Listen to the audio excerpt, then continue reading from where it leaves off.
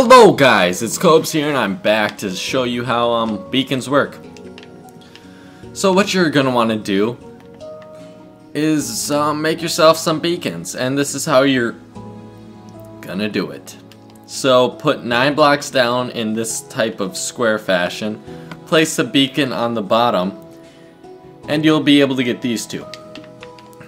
Do this again, but on the outside place all these blocks. I mean, it's pretty self-explanatory. Yeah. So go like this on the outside all the way around, make a big ring, and then just add another layer like that, and then you'll get these 4. Do that again with another layer, and then just add it all the way to the top. You'll get these 5. Do it once more around the outside, make a big pyramid.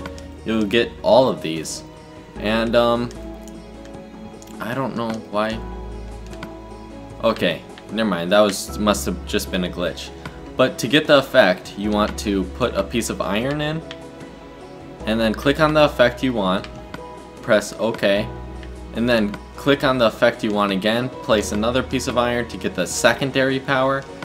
Click on it again, and as you can see,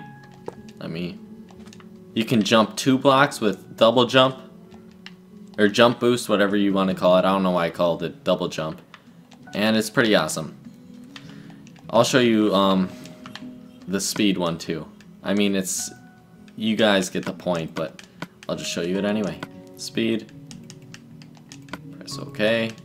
That's speed 1 to get the secondary power. Speed 2. You can also click on regeneration to have the primary power, just like speed 1, and then just regeneration 1. And as you can see, we're going pretty fast. But here, let me see. What do I press on? Well, all I know is I think you can go 75 blocks out, and then the thing goes away after 8 seconds, so we'll see. It should be going away any second. Yep, now we just have the regular run. So hopefully you guys did enjoy that little tutorial, and I'll tell you real quick how to get these beacons. So you're gonna need a wither star, or a nether star. Sorry. See, that always confuses me. Why don't they call it a wither star? Call it a nether star right here. You're going to need 3 obsidian, place 3 obsidian on the bottom. Oh wait, I forgot. This isn't PC. So all you have to do is get the materials, and where's the beacon anyway? I bet I know where it is. Where is the beacon? Is it in here? No, it's not.